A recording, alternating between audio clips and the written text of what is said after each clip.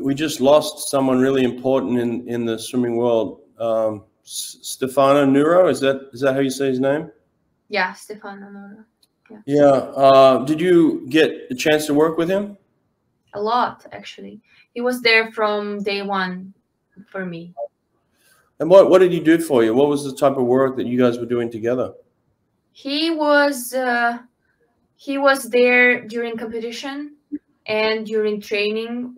So I was changing coaches, and here I was working with Ukrainian, with the Russian coach, but Stefano was always there. He was coming with his, like, a lot of equipment, tons of cameras, and he would just record and he would communicate with the coach, but he would communicate with me as well.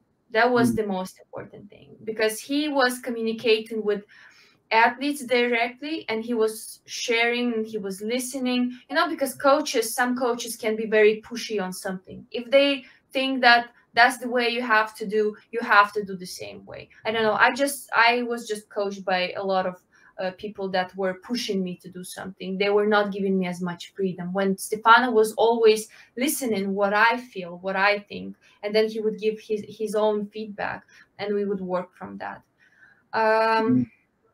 Yeah, there was a huge outpouring from the swimming community. I didn't know him personally, but I just saw a lot of the messages worldwide in the community. He was just such a positive, heart open person.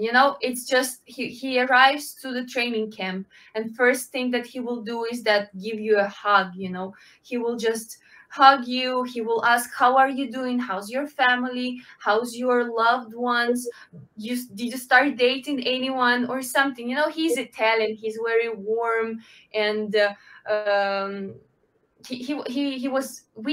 because he worked a lot with exactly Turkish national team. I'm sure we lost a really big personality that day.